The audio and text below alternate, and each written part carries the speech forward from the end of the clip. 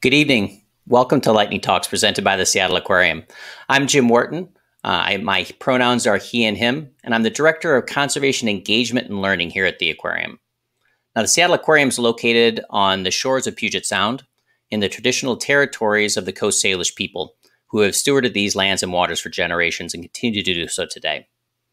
Now, as June, as home to both Juneteenth and Pride, is a fitting time to remember that environmental benefits and burdens are not equally distributed and will only have conservation success by incorporating the diverse work and perspectives of all people. Now, diversity makes any system, whether it's an ecosystem, a workplace, or a community, healthier, more resilient, and more interesting. Now, June is also Orca Action Month, and that's why this latest edition of Lightning Talks is dedicated to one of the most iconic and charismatic populations in the Pacific Northwest. Now, we've got 5 great speakers, and they're going to give us perspectives from both the endangered southern resident population and our thriving population of transient or Biggs killer whales. Now, if you've never been to a Lightning Talks before, this is what you have in store. 5 speakers have 5 minutes each to share one big idea and not 1 second more. They will get a warning at 1 minute and another at 30 seconds, and then finally at time. Now, we don't have a hook long enough to reach them, so if they go over tonight, they'll get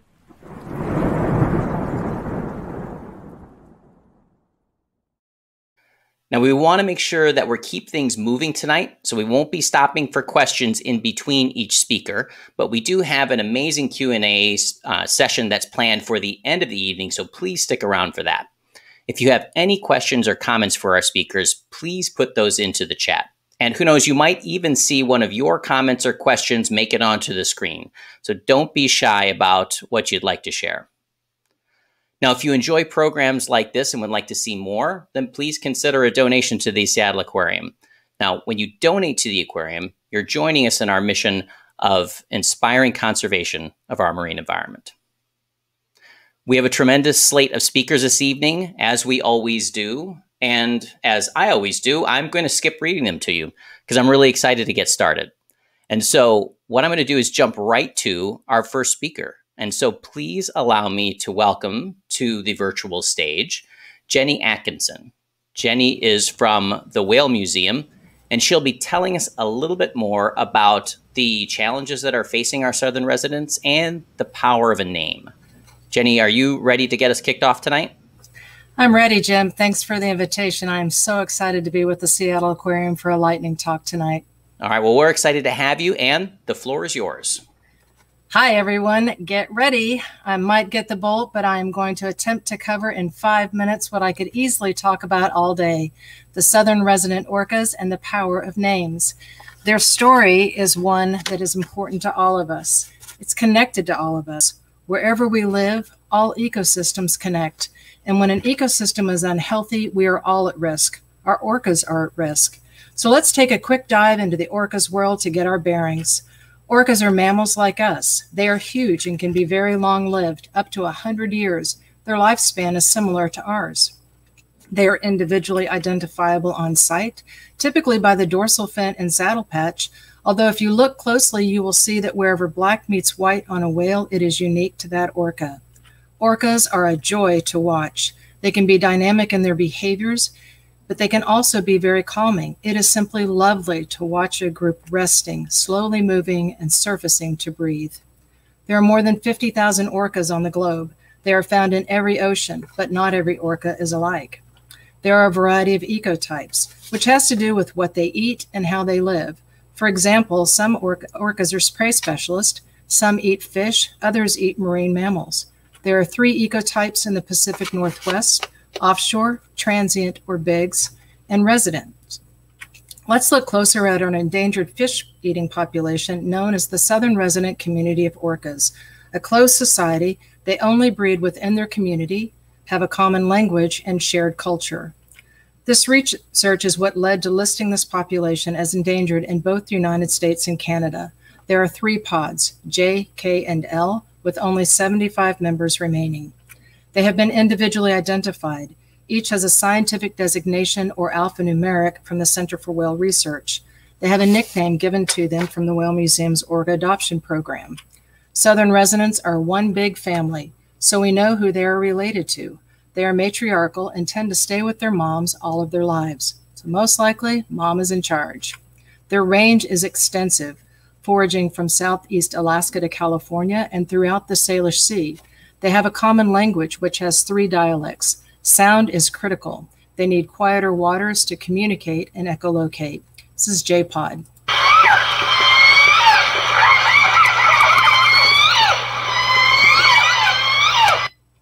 Current threats facing these urban whales are significant and include shortage of salmon, especially Chinook, vessel disturbance, sound presence and emissions, and toxic waters. Historic reasons, most notably the capture era, led to their decline. While captures of the southern residents are no longer occurring, that era was devastating. Even though captures had ended in the United States, a capture of L-pod whales was proposed in Canada in 1983. People got the idea to name the orcas in hopes of inspiring others to help stop the capture. It worked. They are no longer just a beautiful group of orcas. They are now a beautiful group of individuals. We know them by name. Names are powerful connectors. The Whale Museum continues to give the orcas names and share their stories. You can even help name baby L125 right now by voting on our website. Both the United States and Canada have recovery plans. Those agencies and many others are conducting research and implementing actions to aid the orcas in their recovery, but they are still struggling and need our help. You can help too. No matter where you live, all ecosystems connect. It's one planet, our shared home. Lighten your carbon footprint. Consume less. Conserve more. Help clean waterways. Plant trees. Restore shoreline habitat. And above all else, share what you've learned and be whale wise. Thank you so much for listening. I know that was a lot, but trust me, there is so much more we could talk about and will tonight. I hope this gives you some context and connection to these magnificent orcas. Back to you, Jim. Well, thank you, Jenny. That was great and nowhere near 5 minutes, which I know you were worried about. So, the naming thing is really important to us here at the aquarium, too. We do a lot of work with empathy. And one of the things that we always say is when you give an animal a name, you give it a narrative without much more effort. And so it seems like the naming of the orcas has been a really important part of the effort to recover their populations. Definitely. And I love what you said at the top. It is about diversity. There's room for all of us, and we need to include all of us. Well, thank you so much, Jenny. Jenny's going to be back at the end of the program. So if you have questions for her, if they pop up during the course of the night, then please do put those into the chat because that's the first place we're going to go for the questions during that Q&A. Thanks a lot, Jenny. Now, our next speaker is Jasmine Pratt. Jasmine is with NOAA Fisheries, and she's also a former Seattle Aquarium volunteer. Now, Jasmine's going to tell us a little bit about one of the most important prey items that are just critical to the diet of our southern resident killer whales and something that's causing them more than a little bit of a hassle. So, Jasmine, are you ready to take us out next? I'm ready. Thanks so much, Jim. All right. The floor is yours. All right. Jenny was super fast, so now I might be alone with my lightning bolt, but I'm going to do my best to get through this big topic really fast that I could talk about all day, which is what does driving your car have to do with orcas? So to set the stage for this research, I'm going to talk about urban streams. And in the 1990s, Seattle funded a lot of restoration projects for urban streams. And one of the goals of this work was really to increase spawning habitat for Pacific salmon. And after this work had been completed, of course, we were really interested to see whether the salmon would come and utilize this new habitat. And we were happy that they did. However, some of the salmon were not looking healthy. So this is an example of a video of a not healthy looking coho. And in fact, salmon were returning to these urban streams, trying to use this new habitat to spawn, but something was killing them before they were able to spawn. So researchers were finding them full of eggs. And of course, this is very disappointing after all this effort had gone into increasing the habitat and the salmon populations in the Puget Sound area. So this became somewhat of a murder mystery. What is killing coho salmon? And researchers from my lab began to address this work several years ago. And the first breakthrough of this work was really relating these salmon mortality events to urban stormwater runoff. This was done over a multi-year study, looking at several different water quality parameters that ultimately linked urban stormwater runoff to these mortality events. And since we're talking about orcas today, I also want to highlight that we've looked at how different species of salmon are impacted by stormwater runoff in the Puget Sound. And we found that coho are particularly sensitive.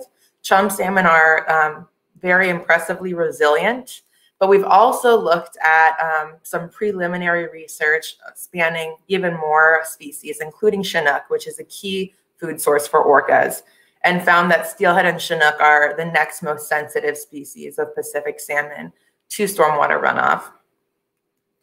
And my master's research really wanted to more closely understand and quantify how sensitive coho are to stormwater runoff. Because as you can imagine, if you look at the video on the right here, stormwater is diluted into the Puget Sound into urban streams. So we wanted to understand the sensitivities to those dilutions. And looking just at this graph, I want you to focus on the green arrow here. So the bottom y-axis is giving you different dilutions of stormwater runoff and comparing that to mortality events on the y. So 2.2% stormwater compared to almost 98% clean water was the highest concentration of stormwater runoff that coho could tolerate with no mortality events. And again, we're not looking at potential sublethal events, only mortality. So they are incredibly sensitive. Starting at 5% stormwater runoff, you start to see consistent mortalities across different storms. So we wanted to expand on this research and understand what was causing this reaction in the salmon. And we brought in some chemists and did a lot of research and ultimately linked a specific chemical within tires in common cars as the key toxicant that these coho salmon are responding to, 6-ppd quinone. And I will stop it there. Feel free to look more into this, or I can answer additional questions. But I just want to end on a highlight of we've already established that simple mixtures of sand and soil are enough to filter out this toxicant. So really encourage everyone to support increased green stormwater infrastructure. In the future, we are working with tire manufacturing companies and are hopeful that there can be salmon-safe tires in the future. And with that, thank you to all of the funders of this research. Well, thank you, Jasmine. That was great. You know, I was hearing you're talking about looking at mortalities, but also there's likely to be effects at sublethal levels, and it just made me think that we're probably even still underestimating the impact on those salmon populations. Right? It could be affecting reproduction. It could be affecting survivorship. Later in life. It's kind of scary, but it's good to have some information and now have a path where maybe we could take some steps.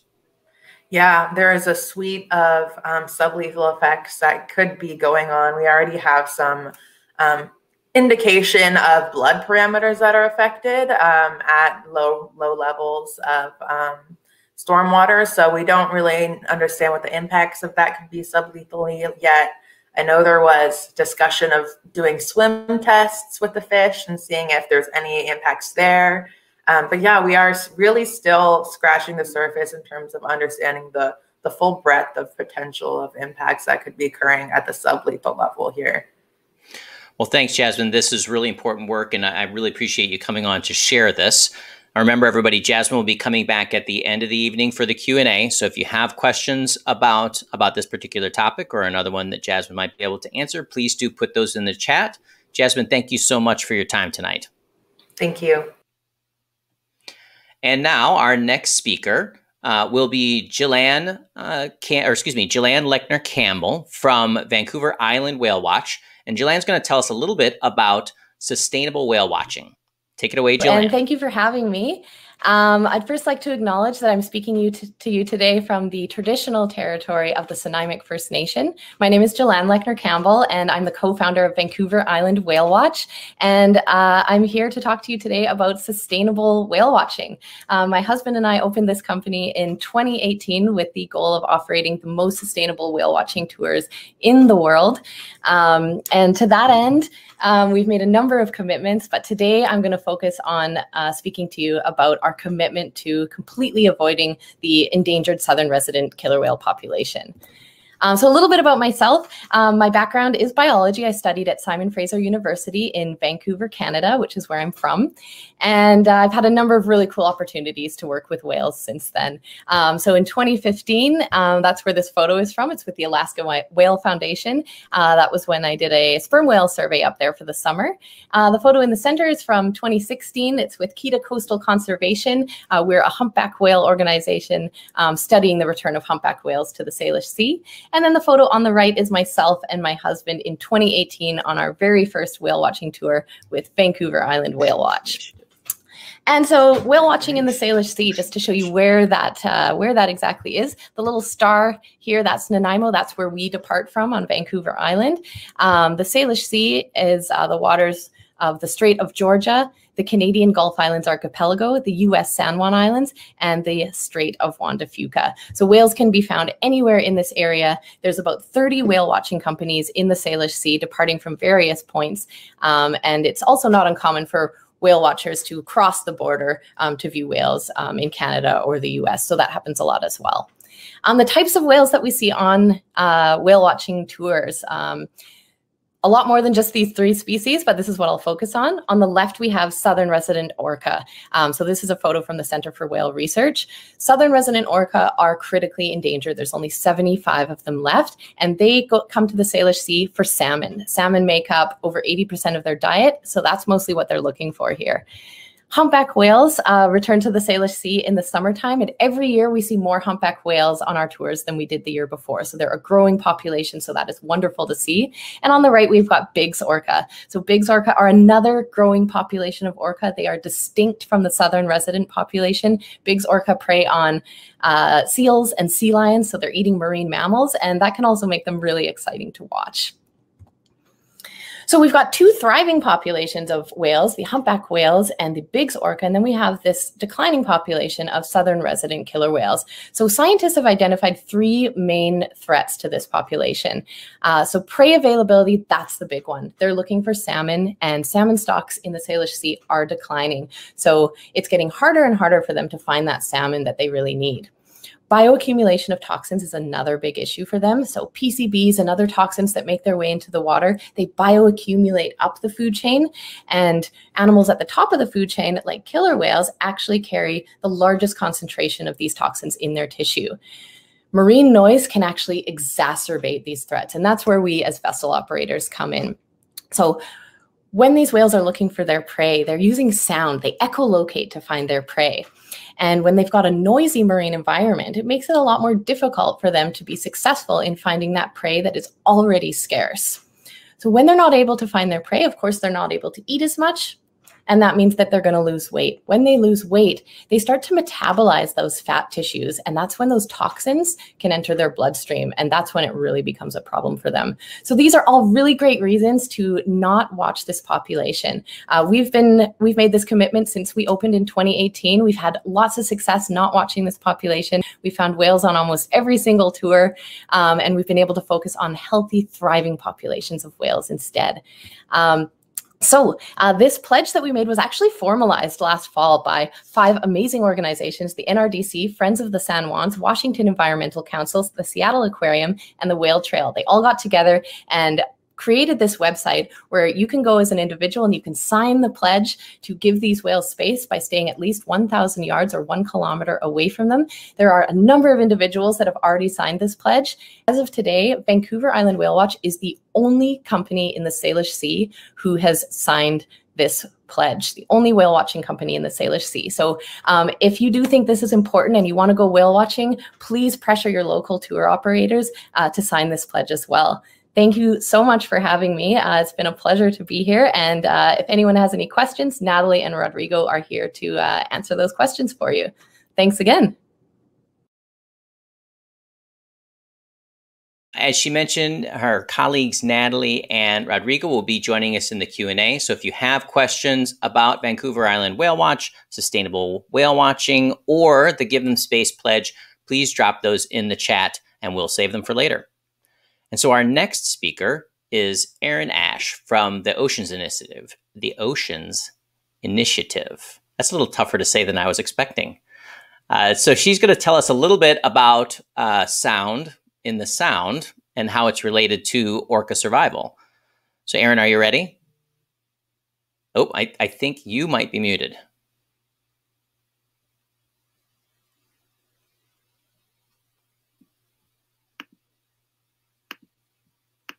Here we go. We're going to get, that's appropriate for talking about sound, I think. Right? It's almost like we planned it. We did. We planned this completely. Thank you very much, Jim. And thank you for the opportunity to talk this evening about the work we do at Oceans Initiative. We are a research nonprofit based in the Pacific Northwest, but we also work globally. And I'm really excited to dive in and chat a little bit about some of that work. Sound is incredibly important to whales, dolphins, and other marine wildlife. Light does not transmit very well underwater, but sound propagates extremely well. So this means that whales use sound to find food, stick together, and find their way in a very dark ocean. And they probably communicate about 1 million things that we've yet to discover, including escaping predation, as this dolphin is showing us. With the southern resident killer whales that are depicted here, they're a wonderful example, really, of how important sound is to marine wildlife in the ocean. As Jenny just shared, they have their own dialect. They communicate about where to find salmon, how to stick together, and we will see how these families are making their way through the ocean. As I mentioned, sound propagates very well underwater, which is great for whale communication. But unfortunately, the noise from boats and ships also propagates extremely well underwater. And I'm not sure if I wasn't aware of this prior to getting engaged with this topic, but around 90% of all of the goods that we buy are brought to us by ship. And as this shipping noise increases, you can see in the red here, this is just an example of shipping traffic globally. You can see that the red are the louder parts of the ocean. So what does this mean for southern resident killer whales? Well, for the orcas that live here in the Salish, the busy shipping lanes of the ports of Seattle and Vancouver, we're finding that on a typical day, our research shows that whales are losing about 62% of their opportunities for long-range communication. On a busy day, the whales lose 97% of those opportunities to communicate. But this really comes into play with respect to food, because they're losing almost 1/4 of their opportunities to find the salmon that are quite scarce. And all of this research that we've been working on over the past decade plus prompted us to ask, well, what would happen if the people were quiet? Much as Jillian was just speaking about, staying farther away. And much of the work we do at Oceans Initiative, I'm even messing my own name up, is to conduct science to identify quiet areas that we want to keep quiet and noisy areas that need to be made quieter. But how would you do that? For years, there had been talk about an international quiet ocean experiment where everyone would be quiet for a day or some period of time. But it really didn't get, we couldn't really figure out how to do that. But then a colleague of ours from Bali shared with us a story of Nyepi. And in Bali, there's a holiday on the Hindu calendar where there is a day of silence. It's on land, of course, but for 24 hours, the airport, the shipping ports, and all the shops are closed. even tourists are asked to come off the beach and take some time to be silent. A few years ago, our chief scientist, Rob Williams, partnered with a university and local nonprofit organization in Bali to put underwater microphones around and measure underwater noise levels before, during, and after the day of silence. And what we found was that this spiritual practice for humans inadvertently benefited wildlife in the ocean. The studies showed that when boaters and shippers stayed home for 24 hours, noise levels dropped and the sonic world of the ocean came alive. So in terms of metrics, there was a 16-fold increase in the acoustic space of a whale or a dolphin. And that gives you some indication of how much we're altering the quality of the ocean around the world. So we're also wondering at Oceans Initiative, could we give the orcas maybe not a day of silence, but could we give them an hour? And for 1 hour, we could listen to the whales sing in an ocean that may be as quiet as their ancestors were used to. So we are continuing our connection across the globe by working with the Seattle Aquarium to record some fish calls of their fish species from the Salish Sea and the Coral Triangle to make a call catalog. And we're working to identify the preferred feeding areas of the southern resident killer whales here in the Salish Sea. So maybe we could keep those very important feeding areas quieter. And with that, I'd like to thank you all for your attention and for the opportunity to share with you some of the work we're doing. Please keep in touch, and thank you again. Thank you so much, Erin. I will say you were so close, like an electron's close from the lightning, but well done. Thank you. Yeah, I love that story about the day of silence. I think is just so moving, and it's really such a great demonstration of what we do on land matters, even if it doesn't touch the side. Like the sound that we're creating is reaching and touching the animals in the sound as well. Yes, it's interesting. Some of our recent work has shown that we're even able to detect airplane noise in the ocean, which hadn't really been reported before. So we're exploring that further this summer.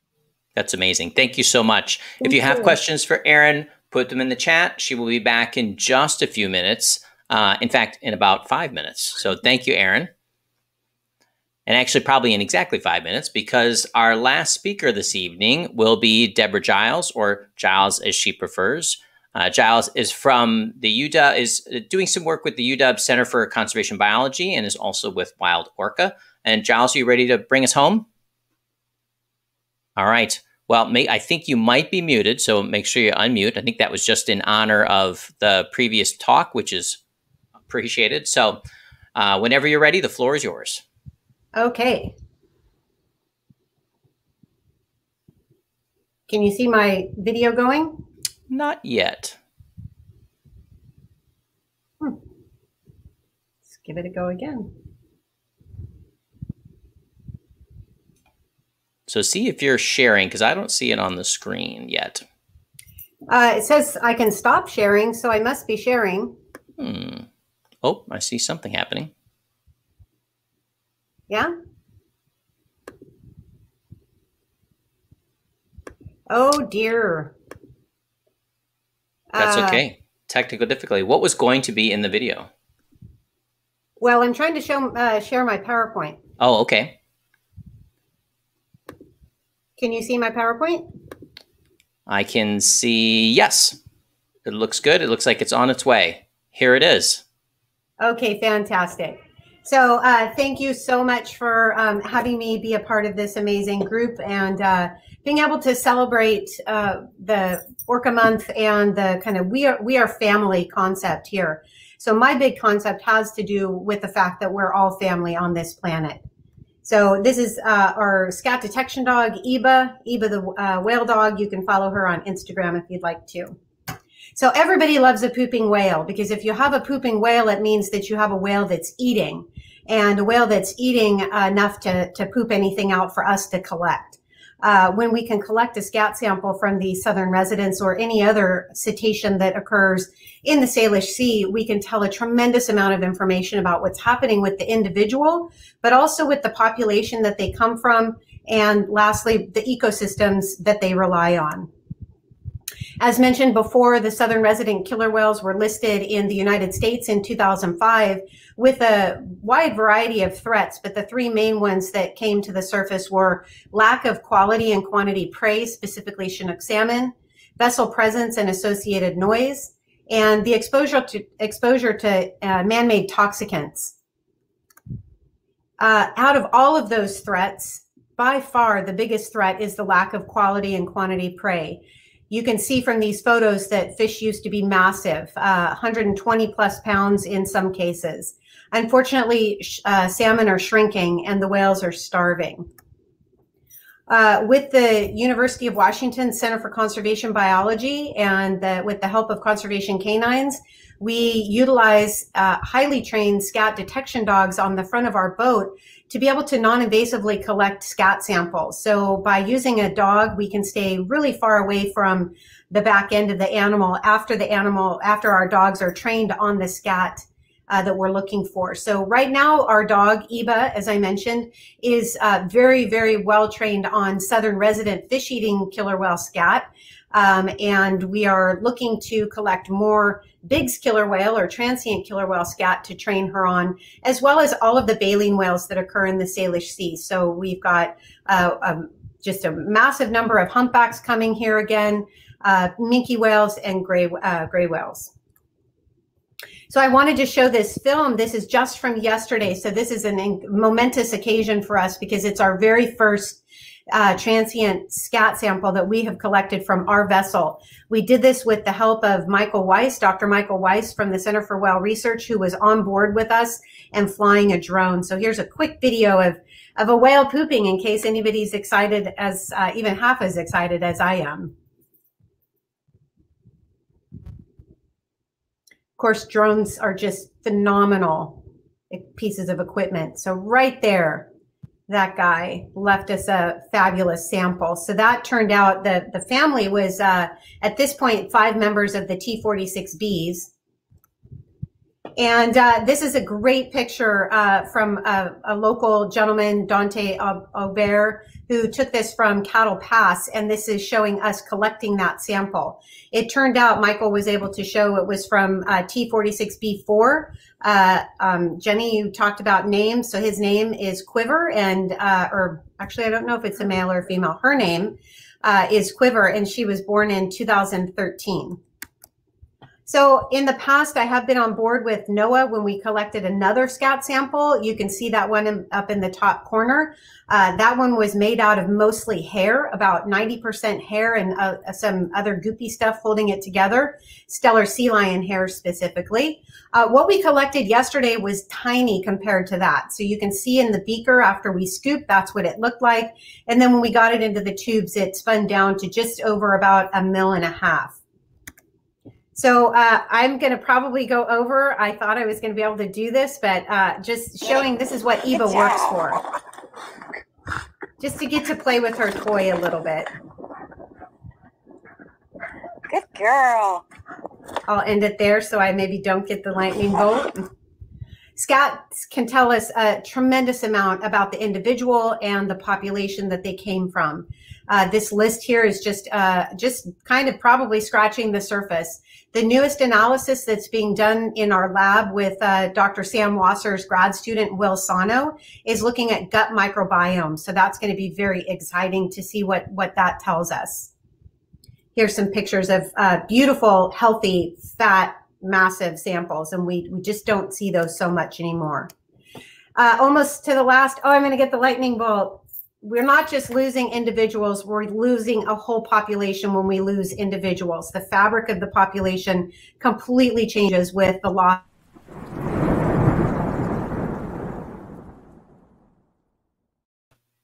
If my slide is still showing, these are our funders. Thank you so much for having me. Thank you, Giles. And thank you for going over, really, because it's just not quite lightning talks unless somebody goes over. Although I was going to say, there was no way I was giving the lightning bolt to Eba. So if you would have stuck on that slide, you would have been able to sail through to the home. Okay. So, so we're about to jump into our Q&A. So Giles is not going to go anywhere. She's going to stay on the screen, and we're going to welcome everybody back to the screen. And we're going to welcome Natalie, who's joining us from Vancouver Island Whale Watch. So we've got some great questions that have been coming in throughout the evening. Please do, folks, continue to put questions into the chat. This is your opportunity to have all your Orca questions answered. Now, while we're organizing a few questions, I'm curious, do any of you have questions for each other? Yeah, Jenny. I think Giles was on a really important closing statement when she got the bolt, and I'm just curious if she would just read the rest of that slide before your funders to us. Oh, thank you. Yeah, the Rose family, or the Rose Foundation, this year, just phenomenal support. And then the Paul G. Allen Family Foundation, phenomenal support for the last 2 years. And then we have had the center, our own Center for Conservation Biology has contributed, as well as this Washington Sea Grant, National Fish and Wildlife Federation, NOAA themselves, and the Whale and Dolphin Conservation Group. It really came through in a pinch for us when we really needed funding a couple of years ago. So thanks for asking for those names, Jenny. Yeah, and if you would back up and read the slide just before it, you got cut out on your closing comments, and it was like it was your home run. That I really would love folks to hear that. Speakers are working together to get through their talks. We're cheetahs. So ultimately, I guess you guys probably can't see my slide anymore, but it was a fabulous picture taken by a whale watch captain named Jim Maya. And it looks like it's a mother and offspring snuggling, but it's actually two brothers, J27 Blackberry and J39 Mako, a couple of years after their mom died. And they're just fabulous brothers. The whole family is incredible. And the slide was talking about something that another researcher, Alexandra Morton, said about if we lose this population of whales, the southern residents, it's the first time in history in which we lose a population where every individual is known. Mm-hmm. And when I heard her say that, it really was like a gut blow. Because it is true. We folks that get to study these animals know them as individuals, and certainly they themselves know each other as individuals and as family members. And so everything that's impacting them is basically our fault, and we have it in our will. We have it in our capacity to change it. We just need to find the will to do it. Yeah, it's such a powerful object lesson of the power of names and understanding individuals and seeing animals as individuals. Because sometimes we think about entire species and we worry about entire species that may go extinct, but those species and populations are made up of distinct individuals, and each one of those individuals has a story to tell. So that's really important. So we've gotten a couple of questions come in, and some of them are really curious about sort of where we find different populations of orcas. So, for example, the southern residents. So, Jenny, where are the southern residents around this time of year? So around this time of year, we should be seeing them in the inland waters, but because we don't have the returning fish. So southern residents, I mentioned their range is from Southeast Alaska to California. And what they're doing is following returning fish runs. So if you think about where the salmon streams are, the Fraser River is a big one here, but also the Columbia, the Sacramento, the Russian, all the way up and down. They know the times of those runs. So what they're going to do is cruise up and down the coast throughout the inland waters looking for fish. And if they pop in here and they're not at the Fraser, they've got to go somewhere else. We've been really encouraged to see some early returns on the Elwha. We think they're probably picking up some there, but anymore, they're spending a lot more time out in the Strait of Juan de Fuca and the outer coast because they're finding fish. So there's a First Nations Indigenous saying that, when the waters return and cool off in the streams, the salmon can come home.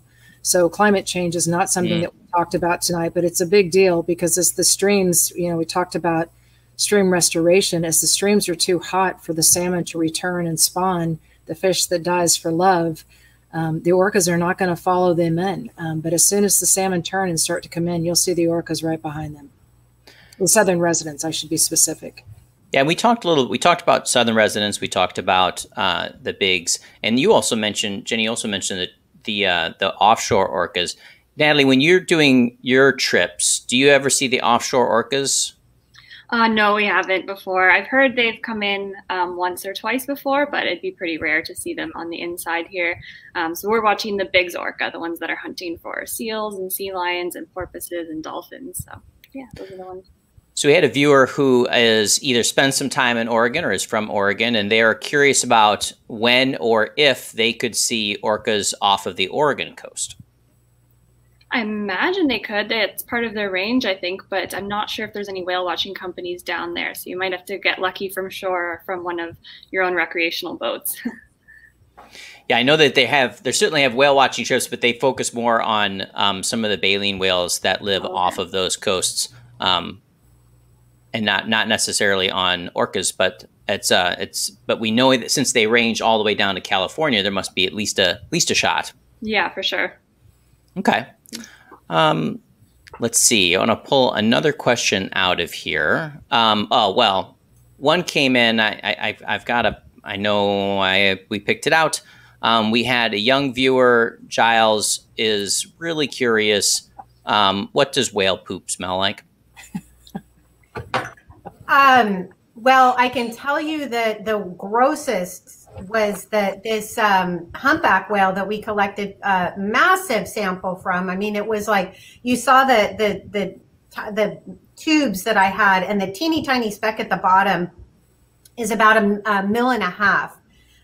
We had 10 full vials, and we stopped at 10 from this humpback whale. It looked like a berry smoothie, but the smell, I can't even describe to you what the smell was. It was disgusting. I can now tell you that at least this one, that hairy one that I was with Noah in 2010, I don't remember it having a smell at all. This one that we just collected yesterday, it was actually really interesting. There was no smell on the water, but when we got it home and spun it down again on a higher powered centrifuge, and poured off the water, it smelled, my husband said it smelled like really deep, rich earth. Actually, it was not a bad smell. And that one had some fat globs in it. It had some hair, maybe even some blood, and a big kind of fatty white thing in this tiny little, thing that was about that big. All of that. And so enough of a smell for sure for Eva to be able to learn that smell and then be able to find that for us, hopefully later. Yeah, who knew did you ever think you'd become quite such a connoisseur? No. No. How long does it take to train Eva? It took us, Eva was a very fast study actually for Southern residents. We were pleasantly surprised. She trained for about 5 days on land. And then on her second day with wild whales, she found her first poop for us by herself. Yeah. So here's a question maybe for Aaron and maybe Natalie might want to jump in too. There was someone noted that they had read about electric powered whale watching boats in Iceland and remarking that they were very quiet. Aaron, have you all experienced any electric boats? Have you noticed a difference? Is that something that you all have thought about at all? Yeah, I know that there's a lot of research and development going on right now into electric vessels, and I certainly think that is a worthy pursuit because the sum total of all the noise from, we may think that it's just one boat, but the reality is there are a lot of people out there enjoying the ocean, which is fantastic, but it does contribute to a loud soundscape. Natalie, is there any move towards electric boats? Have you all thought about that in your move towards creating the most sustainable whale watching company on Earth? Yeah, I think definitely it would be an ultimate goal to get there one day. Right now, I think it's pretty new, and definitely we have quite a big range of where we can go. So we cover anywhere from Vancouver down to the Victoria area and north, and we travel pretty fast. So that can be really tricky with the electric engines and to try and get enough power for that. But definitely keeping our eyes on it and seeing what's developed and stuff. Jasmine, you talked about that study on the stormwater runoff is just so impactful. I mean, everybody, as soon as that came out, people were talking about it. It was just such a buzz throughout the community here in the Pacific Northwest. What's the next stage of that research? You talked a little bit about the non-lethal levels or less than lethal levels, but what's next for that research direction? Yeah, thanks, Jim. I think the next step is determining whether or not other species of Pacific salmon are reacting to the same chemical we've identified that coho are reacting to. As you can imagine, stormwater runoff picks up everything that's on the road, and there's thousands of chemicals that wind up becoming a chemical mixture every time it rains. So we were able to identify for coho that what's really the issue is a chemical associated with tires, but we haven't confirmed if it's the same chemical in other species, even though we know that stormwater in general is already an issue. I think in terms of what people can do, since we already know that stormwater is an issue and we already know that there are simple solutions to filter out those chemicals, is to really advocate for increased stormwater management and green stormwater infrastructure in our cities and in developing areas as an option for cleaning up our waters. So I have a question from Christy Boone, and her 8-year-old has a very, very pressing question for anybody who'd like to answer it. What was it about orcas that made you decide to study them? What makes you love an orca? Who wants to jump on that? Jenny, you want to start? I'm happy to start. So, Christy, I am not a scientist. I am a person who knows how to manage organizations. So I run the museum. I'm a part-time photographer. And when I first saw them, I was so awestruck by their power, but yet their fragility, by their dynamic presence, and then their mysterious disappearance when they would go beneath the surface of the water. It was always a moment of magic and wonder to sit and watch the whales or the flat sea surface and wonder if I would see a whale. Also watching them and how much they care for their family members, particularly in the southern resident community, how tactile, they touch each other all the time, they communicate with one another, they share. It's the kind of family I would love to be a part of. So I started to study them and really focus on them. Yeah, I would say the same. It's the family bonds for me, like watching them interact with their moms and their aunts and see kind of the big brother swimming off to the side and how they interact with each other, and then just how emotional capable they are. And yeah, bonding with each other and joining up for different feeding sessions, and then starting to watch the big orcas and how they have all their different hunting strategies, and being the apex predator is really impressive and fun to watch. Anyone else have a want to weigh in? I can jump in. I mostly study fish, but I can say in terms of orca, I'm so impressed by how intelligent they are, and at the same time how little we understand about their intelligence and about them. And I think it's so interesting that they have different dialects depending on what family they belong to, just like we do. And so I think there's just so much more to learn about them and their culture and their intelligence as a species.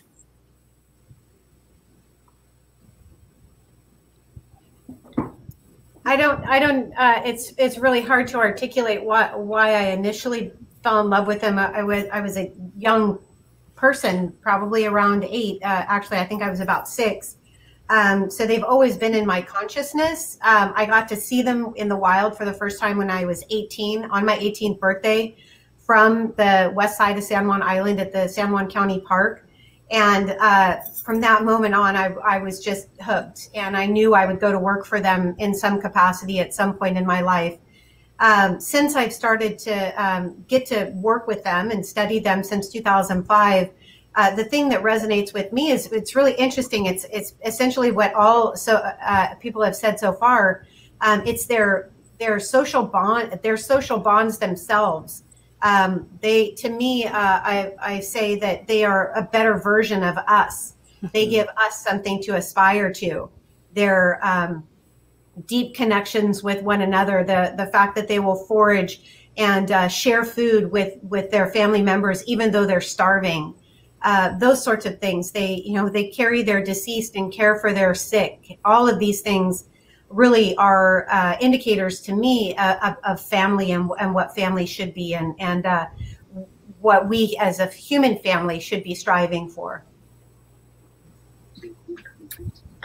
I would echo a lot of what everyone has already said. They are giant predators in the ocean, so they're fascinating. I as well first saw them in the wild at a young age, and decided to get involved with science and research because at the time that I was beginning my scientific career was around the time that the southern resident orcas had suffered a huge population decline, and I wanted to use science to help recover the population. That was a long time ago, so I don't know.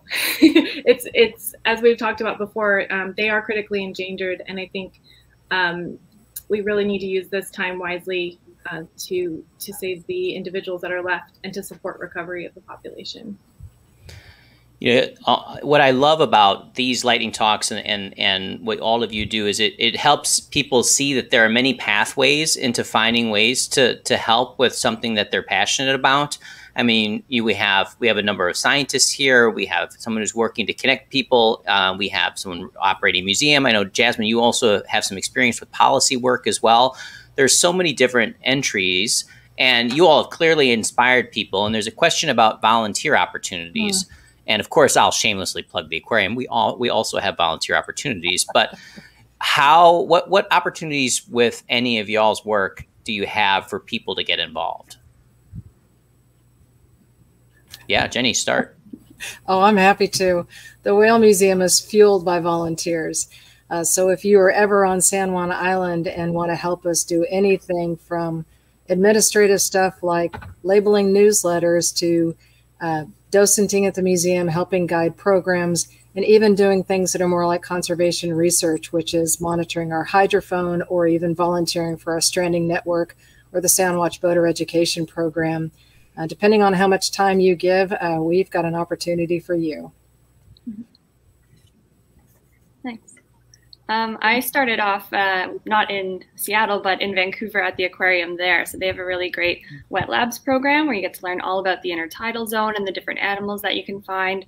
And then it's an education program, so you're talking to a lot of people, and you always learn a bit more when you have to talk about it to a bunch of people. So it really gets ingrained in you, and seeing all the different things happen in the wet lab there. There's also a sightings network there where you can enter your whale sightings and help out a bunch of different organizations throughout the whole coast here who want to see or hear about where different whales are seen. So you can do that from your home by just submitting the sighting online. And then with Vancouver Island Whale Watch here, we're also affiliated with Kita Coastal Conservation. And they're a humpback whale research group up here. So if you get any humpback sightings, you can submit them to us, and we have ways to get involved for volunteering as well.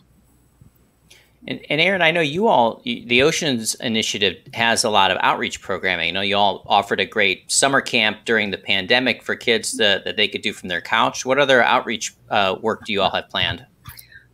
Well, I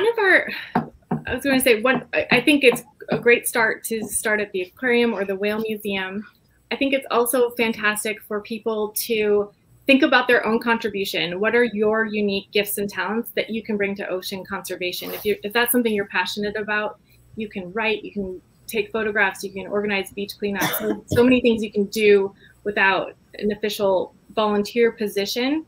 And I'm not sure what we'll be offering going forward, but one of our core values at Oceans Initiative is to try and pay our research assistants because if there's a lot of inequity in marine mammal science in particular, and so we're doing our best as a small nonprofit to try and hire people and pay them for their expertise.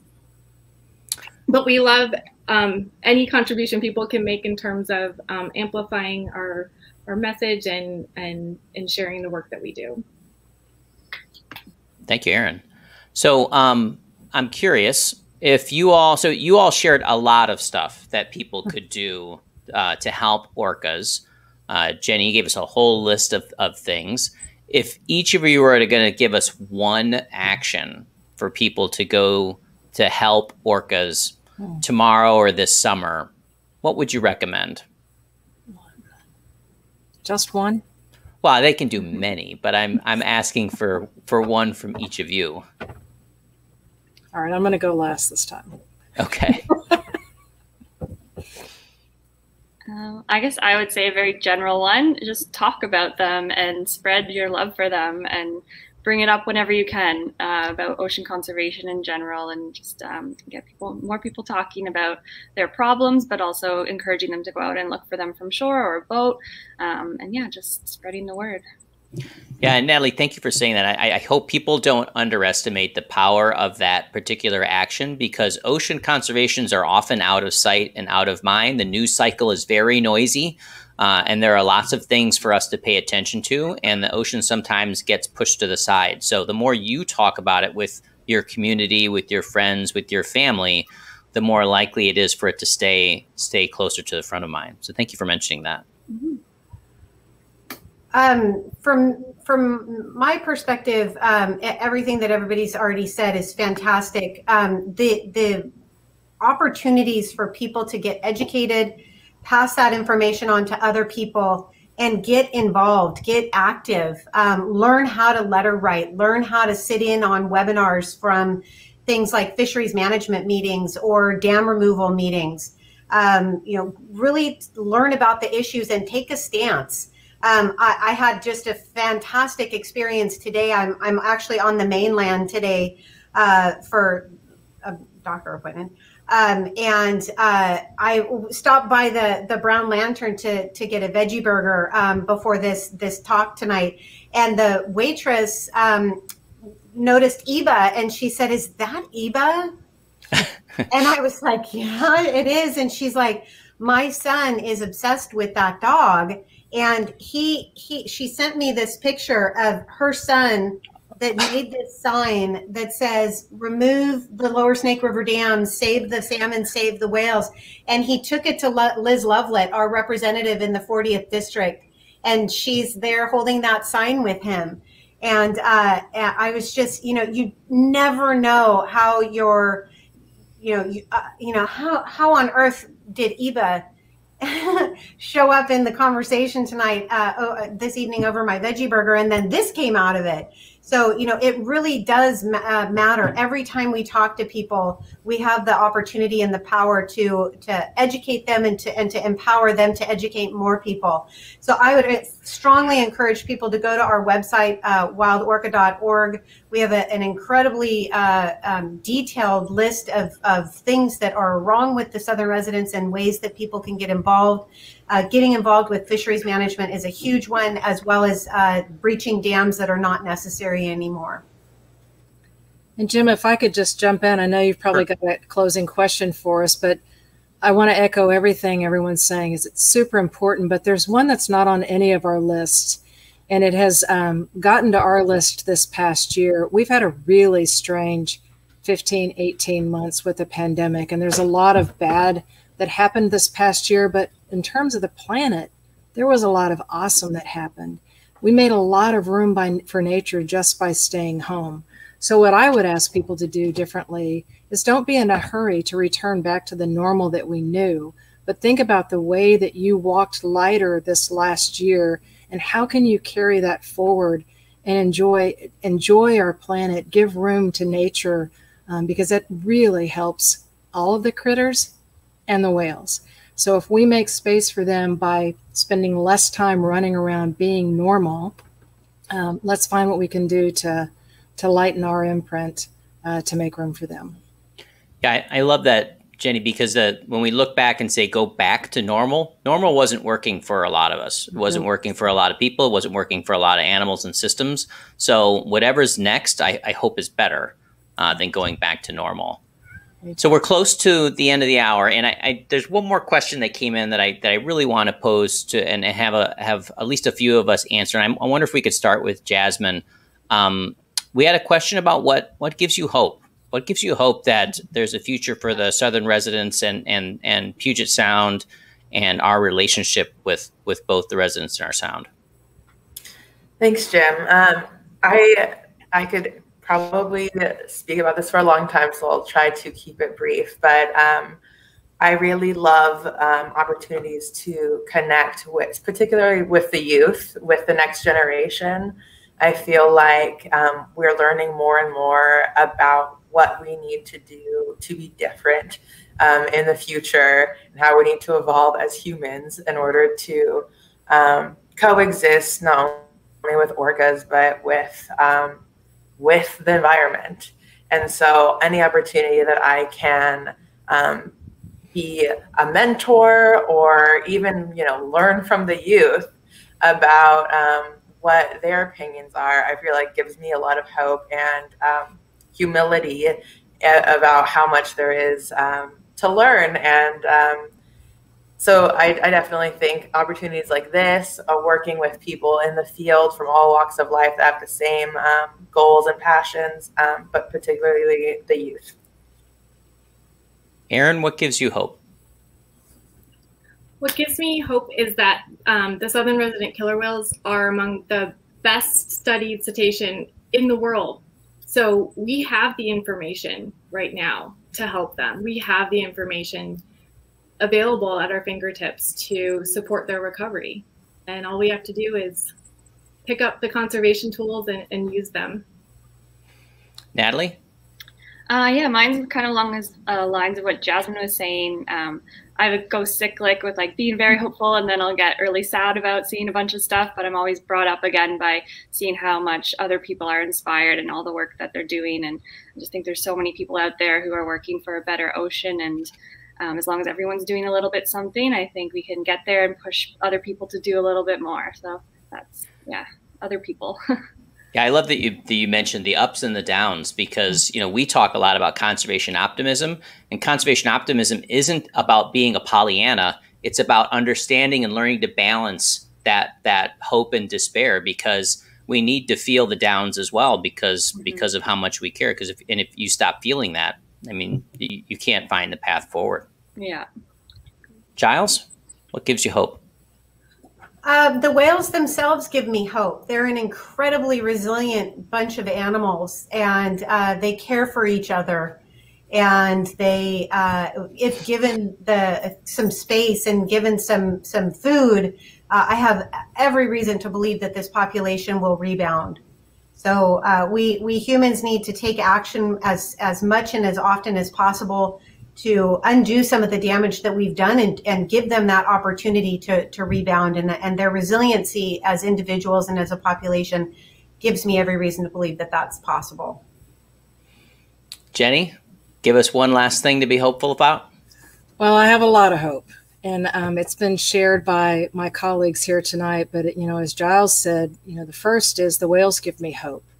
They're not giving up, so why should we? You've got Ocean's son, who was estimated to be born in 1928. Look at the amazing things that she survived, and she's still out there leading her family. We have 3 new calves in the past year. Researchers would tell you almost always have a pregnant southern resident killer whale. So that gives me hope. They're not giving up. I'm not going to give up on them. You guys give me hope. We have over 8 million people that live in the region that touches the waters of the Salish Sea. That's over 100,000 people per whale. Collectively, we can have an amazingly positive impact on this population. So I think all of you who joined us here tonight definitely want to join all of us who are doing this work. So my colleagues and you as participants tonight give me hope.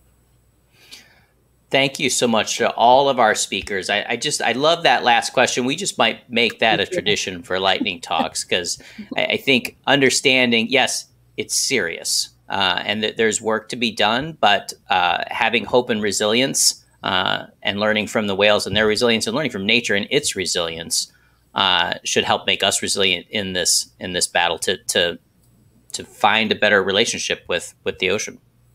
Well, thank you all so much. Like I said, that is all the time we have this evening. From the comments that I've been watching come in, I know you all had a great time this evening. If we were all live and in person, I know that everybody would be raucously applauding our speakers. And if you'd like to drop some applause emoji in the chat, I know that they would appreciate those as well. They were all fantastic this evening. If you enjoyed tonight's event, please do consider a donation. This is how we keep programs like these happening, making them free and accessible for everybody.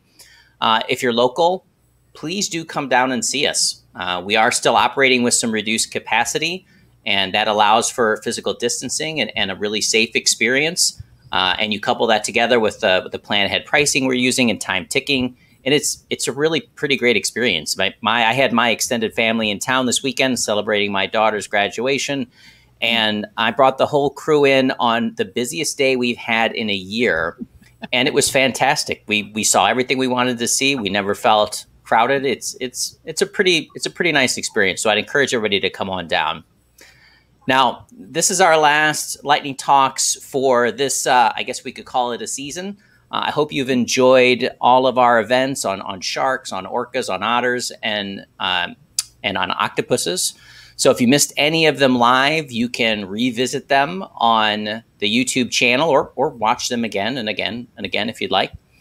We will be back after the summer in the fall with a new series. If you have any ideas for topics that you'd like to see in our next series of Lightning Talks, please do send them our way. You never know, the next Lightning Talks you see may be your own.